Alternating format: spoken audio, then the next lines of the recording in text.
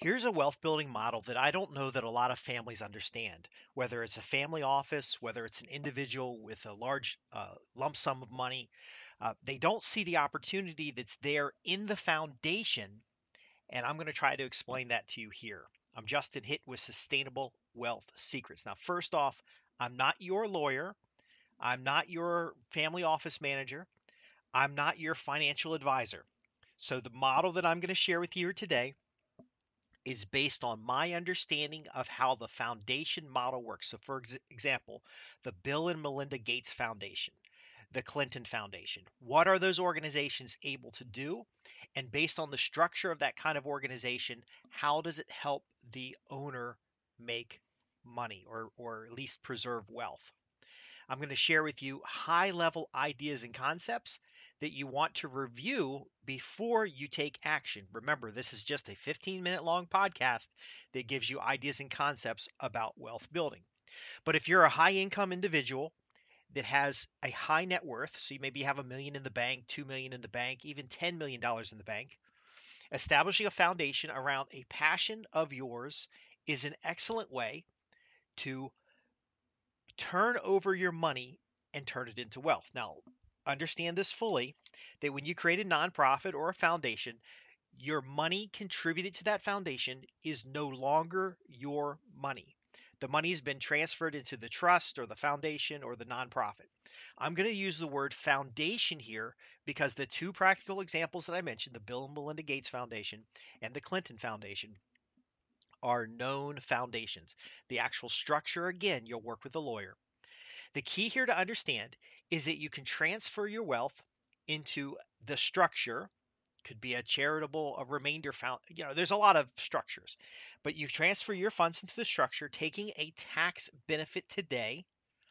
Sometimes it's 50% of your income, could be 100% of your income, but the assets then transfer into the foundation, and then the foundation forwards a mission. Now, this mission can be closely related to what you'd want to do anyway. So, for example, uh, and I'm being sarcastic here, the Clinton Foundation serves the needs of Bill and Hillary Clinton. The Bill and Melinda Gates Foundation helps with vaccines and different technologies and different things that they want to do.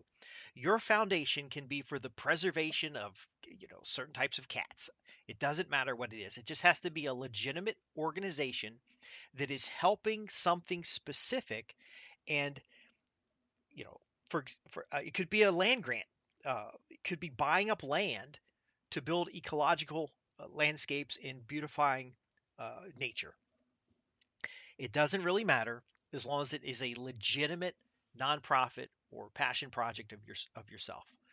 Now remember, these are things that you'd be doing anyway. The foundation gives it structure, the foundation gives it purpose, the foundation gives it certain tax benefits. Now, what are those tax benefits? First off, any money donated to the foundation for the mission of the foundation is now it's not yours. The money's never yours. The money is actually for that cause. Now, as a trustee or as a board member or as somebody who does work in that foundation, the foundation can choose to pay you a nominal salary or a some kind of stipend. Now, let's say the organization is acquiring land for agricultural use. So the foundation itself is an agricultural entity. It's doing training programs. It's operating a farm. It's doing CSA programs. It's educating the public about food deserts. It's educating the public about good eating and good health. It brings in chefs and has events and teaches people, how to choose seasonal foods when it grows. This is a legitimate foundation that is providing for the community something specific. So it can accept donations. It can accept grants and other types of, somebody can grant it land to grow on. You or others can contribute money to the foundation. The foundation then purchases additional land to expand its mission. So maybe it's a foundation that has a historical element and it's preserving a historical building. Everyone who contributes to that understands clearly that the foundation is restoring the building and your books are open so they know exactly how much you're getting paid to either live into the property, or that you're paying contractors to do work on the property, or you're paying for assets that are associated with the property. So whether it's land and you're buying land to farm on, or it's a building and you're buying furniture and things that go into the building, either way, it's on mission. It is within the framework of the organization, and it is clearly transparent to the donors and contributors. Now, why do some people set up foundations? Well, first off, a lot of corporations set up foundations in order to lower their taxes. So this big corporation pays the foundation a certain amount of money every year. It might pledge, it might do matching funds, it might do a lot of different things. The corporation lowers its taxes. The foundation gains money for the particular mission. Now, usually the owner of the company is also the owner. They're not, you're really the owner of the foundation. Foundation is a public trust. It's a public organization. Now, again, when I say foundation, it could mean nonprofit, it could mean trust, it could be charitable trust. There's a lot of different structures. Talk with your attorney and your CPA specifically for that. My point being is, who defines how much money the corporation pays the foundation? Who defines what the foundation does and how does it spend its money? And then ultimately, who benefits from the activities? Well, in many cases, the person who has the corporation or has the high net worth or has the money decides where the money goes, whether it be the donors to the foundation or it be the person who establishes the foundation. The foundation itself is built on mission, and it benefits primarily the public. Okay, this is very important. It primarily benefits the public. Let's say 80% of that is benefiting the public. You're on mission and you're teaching people and you're helping them get access to good quality food. Or you have a historical location like Williamsburg, Virginia, and you're restoring buildings that are now open to the public. You've got the Ronalda estate, for example. You've got the Biltmore estate, for example. Now, there are people living in these locations that have these foundations paying for the maintenance and repair, but they're not the primary benefactor. The benefactor is the public. The benefactor is the shared history. The benefactor is the environment. Do you see where I'm coming from here? So the individual who decides where the majority of the money comes from when a foundation starts up is also the individual who's managing the foundation, but not necessarily the person that has maximum benefit from the foundation. And what's interesting about this is that if you were to do it another way, so let's say you have a foundation that it's worth 100 units of value. You get 20 units of value and the public is getting 80 units of value. If you were to take money from a business to purchase that same unit of value, the 20 units of value, and you did it as salary, you receive it as salary, and then you go buy the units of value, it would cost you more gross salary than to donate that percentage to the foundation and receive the same 20 units of value. But if you paid yourself and bought the 20 units of value, you wouldn't be delivering any external public value. So you'd get 20% and they'd get 0%, the public, the people you serve. Now, you could be serving those people through your for-profit organization, and that's fine. Now, the for-profit organization, though, has to increase the amount of gross revenue it produces in order to get the same amount of benefit, because it is only getting revenue through the service of customers. Where the foundation can also get revenue through other corporations that want to lower their taxes, other rich and wealthy families who want to make their money uh, work in a worthy cause, and general donors. So the foundation model actually serves the public good better, because you're going to ask the question, how is this legal that you can, put money in an organization, lower your taxes, and then receive benefit from the organization? And it's legal because with the foundation model, the general public benefits far more than the individual who is starting the foundation. Because remember, a foundation requires regular bookkeeping, it requires fundraising campaigns, it requires a lot of other activities. Now, most of these activities you're going to hire out. You're going to hire somebody to write your fundraising letters, you're going to hire somebody to audit your books, you're going to hire somebody to do this work. So, again, you're not doing less work, but you're getting a benefit. So, for example, you want to purchase property. If you raise money in the foundation to purchase the property, and purchasing the property is on mission for the foundation and will benefit the people the foundation serves, then you can raise the money. Let's say you raise $400,000 and the property costs $400,000. Now you've acquired the property and you've increased the total pie. So the public gets 80% of the benefit and you're getting 20% of the benefit. The difference is the pie is bigger. So if you bought the property directly, your 100% is the same size as the 20% that you'd have within the organization. Now, why is that? Well, because you'd have to manage the property, pay for it out of pocket. You don't have any tax breaks or deductions. You don't have any benefit or upside of having the additional customers or the people who are you're serving in the organization. You don't have the goodwill and publicity of being a nonprofit that's doing good in a community. You don't have a lot of the other values, so you end up with the land that you paid full price for and no extra value. Now, if you purchase that land through a foundation and you've got 4 programs a year that run on that piece of land, so they might be nature walks, educational programs, agricultural projects, internships, they might be other things. Now you have the benefit of developing a community around this land. You can still hike on the land, you can still farm the land, you can still direct what's done with the land, but you now have these additional people who then feed the pipeline of either workers on the property or workers with your organization. Because if you own the company that comes along, you also feed the pipeline of having the external benefit to the community, which is publicity. So you raise your status in the community, you raise your status in the organization, but you also have the added benefit that the pie can be increased in size because somebody can donate or leave in trust other land to multiply what it is that you're doing, assuming you're delivering sufficient value. Does this make sense to you?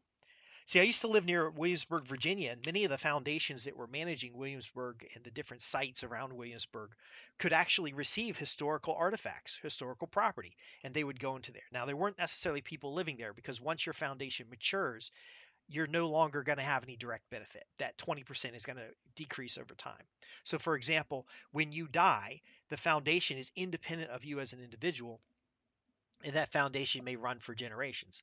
Now, the Clinton Foundation, if you weren't aware of this, paid Chelsea Clinton, the daughter of Hillary Clinton, about $122,000 a year to work for the foundation. Now, again, it is transparent. It has to do legitimate work. It has to do work on mission, but it needs people to do that work. So you can hire yourself, you can hire your children, you can hire just regular people in your community. And as long as the criteria is maintained, you now have a multiplier of value. So let's say you're an individual employee. You work for a giant corporation and you decide you want to lower your taxes by contributing to a foundation or nonprofit which you own. It's a passion project. You'd be doing it anyway, whether or not you had the foundation or not. But now you're contributing to this organization, and you set those organizations up as, quote, matching funds, meaning any outside contributor contributes to the organization, you're going to contribute an equal amount. Now you have a matching funds program. You can syndicate the matching funds program by offering that as an option to other people, because you can't offer benefits to yourself that are not available to other people. Remember the 80-20 model. Now, some nonprofits, by the way, are 65, meaning 65% of the money that comes in goes to overhead and administration, and very little goes to the mission. But I'd like you to have an ethical foundation that's actually on mission, because it gives you the multiplier. If you're not aware of my programs where we talk about charitable marketing, we talk about leveraging nonprofits, and we talk about the public relations side of this kind of interaction, then go do some homework there. Because if you are taking less and you're giving the public more, or a segment of the public, It is possible to establish a foundation that serves a small group of the public rather than the mass public in general. Um, Bill and Melinda Gates Foundation, for example, it serves the public, but it primarily serves the people closest to Bill and Melinda Gates. And this is not any conspiracy or anything like that. That's how foundations work. The Rockefeller Foundation. Now, you don't have to be one of these big families in order to do this because there are foundations in your community that take care of historic buildings. There are foundations in your community that raise money for worthy causes, animal shelters, and such, where the owners live on property. So technically, their housing expenses are covered. Now, it's not completely free. They do usually have a rent agreement with the foundation. So they contribute all their assets to the foundation. The foundation is on mission, is auditable, has a board of directors, is doing good work, but ultimately they're paying $100 a month to live on the property. Now, again, if you were doing this with your money directly and there wasn't the structure, the legal structure that's there, you wouldn't have the multiplying value of being able to do fundraising, being able to serve the community, and being able to have the good and positive publicity that a foundation brings. Now, again, this has been meant as a high level overview. The foundation or the structure is a vehicle to convert your assets into immediate benefit for you, could be tax benefit, but also a long term benefit for the people that are served by the foundation, so society in general.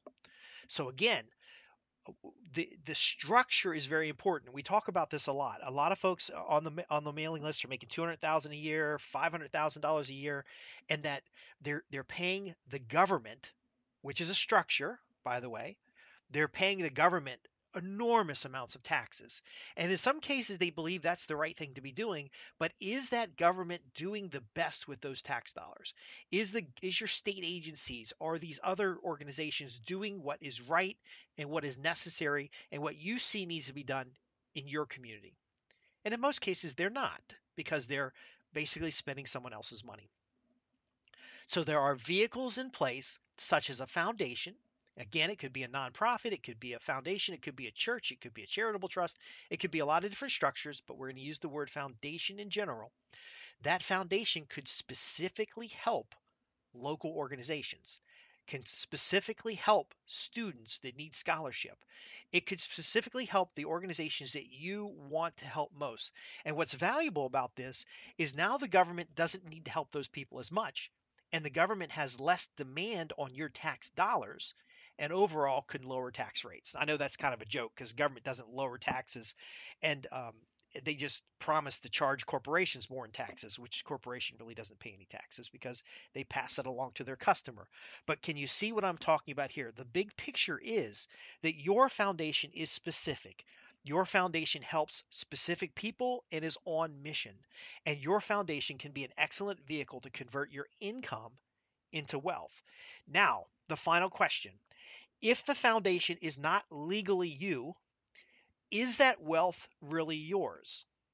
Well, if you only look at wealth in the perspective of financial gain, then the foundation will make you poor. Okay? Because you're not going to have any physical assets. On paper, you will have given all your money to charity.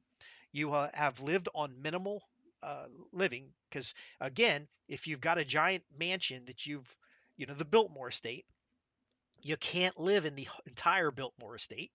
You can only live in a small part of this estate, but that's okay because you have the means to travel or you have the benefit of enjoying and seeing how well people are enjoying the estate and the history and the background. But on paper, you will not be wealthy anymore from a financial perspective. But if you're able to multiply the value of the good deeds you're doing, so for example, in the food desert, if you're able to measure and reduce the dependency on fast food and increasing people's opportunity to eat food at home. So the measures are showing that you're creating value, that people are growing more gardens in their backyard, they're eating better food. Then you have narrowed the focus of your wealth into helping other people, and that's conversion of the financial wealth into social wealth. Now again, This social wealth could include your access to resources, your access to political influence, your access to respect and recognition in the community, and that's very valuable to a lot of people. And then ultimately, a way to pass those rights and benefits to your children without paying taxes. So you can end up with a foundation that's worth hundreds of millions of dollars or even a few millions of dollars and pass that along to the next generation. Now, if the next generation is not interested in following the rules and regulations and doing what's necessary to provide the maximum good to the beneficiaries of the organization, then you can have that organization just run off on its own because it'll have board of directors and leadership and such. It's not the easy route, but it is a consistent route to convert your passions and your desires upon society into reality while still benefiting yourself. You would be giving the money to charity rather than giving it to the government. You would be helping individuals in a structured way and then ultimately gaining the benefits of financial wealth without having it on your books as a liability. If you want to ask more questions about this, I've done a few programs about the power of foundations. I've done a couple deep dives into larger foundations, including some of the things you might not expect. So for example, if you're doing speaking on behalf of the foundation, a lot of those speaking fees go to the individual doing the speaking, not the foundation itself. And then when they take some of that money and give it to the foundation, the speaker is actually getting a tax break. There's also the benefit of the leverage of foundations to help corporations. So sometimes you have associations or foundations that are based on a very narrow scope of audience, which could be a certain industry of corporations. Um, and it's just an amazing thing to do. Now, you want to talk with your CPA or your lawyer before you set anything up like this. And again, this is just a short podcast. So I do expect your questions to come in at www.sustainablewealthsecrets.com. A foundation is an excellent way to help people to forward a mission or activity and ultimately give you the benefits of financial wealth, even though you on your books have little or nothing to show for it. It's an interesting concept, hard to explain, easier to demonstrate, but I'll see you in the next podcast. And I hope you'll join us by subscribing so that you can continue to receive these benefits and transform your income into wealth.